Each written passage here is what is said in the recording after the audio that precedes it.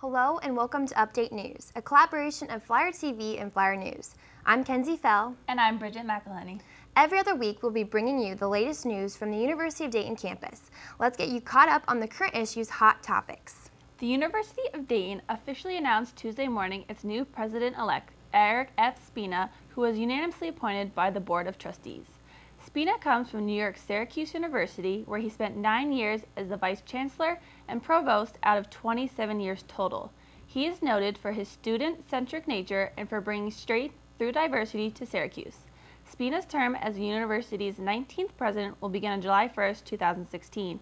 He assured faculty and staff that he holds no hard feelings against the Flyers after handing the Orangemen an epic loss in the 2014 NCAA tournament.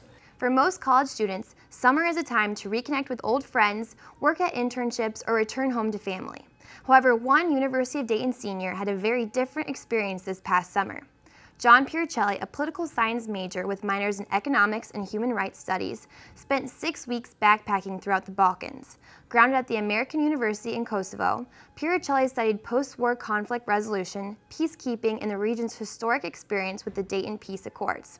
Alongside students from around the world, Puricelli visited places like the Archduke Ferdinand assassination site that allegedly started World War I, and the city where around 8,000 Bosnian Serbs were killed amidst the Bosnian War. Overall, Puricelli stated that the people he met were unexpectedly welcoming and kind-hearted, despite fear of anti-American bias. Now settled back at school, Puricelli hopes to spark a larger conversation around history, memory, tribute, and trauma as the 20th anniversary of the Dayton Peace Accords arrives.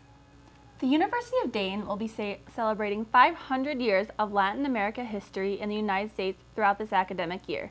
UD will host various free events courtesy of a grant from the National Library Association and the National Endowment for the Humanities.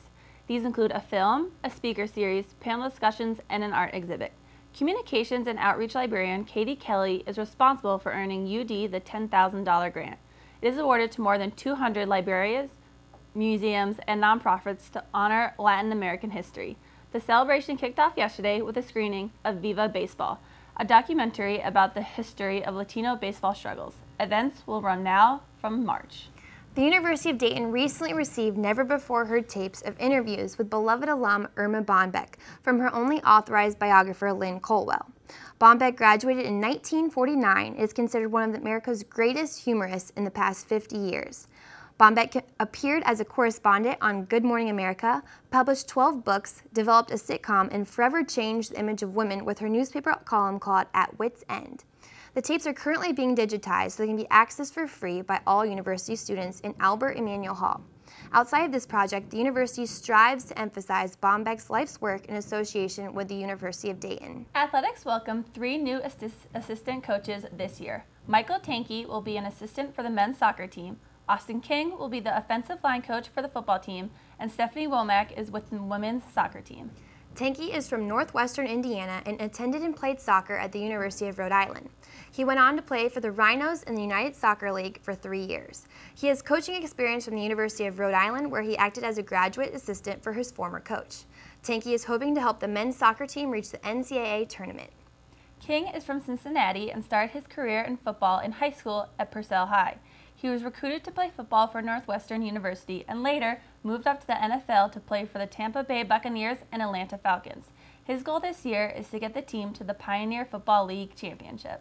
Workman is from Charleston, West Virginia. She has played collegiately at Morehead State and coached locally during her 4 years there. After graduation, she was an assistant coach at the University of Cincinnati for 3 years, then spent 4 years coaching at Concord University before moving to the SEC. Workman's main role as coach will be to work with the goalkeepers.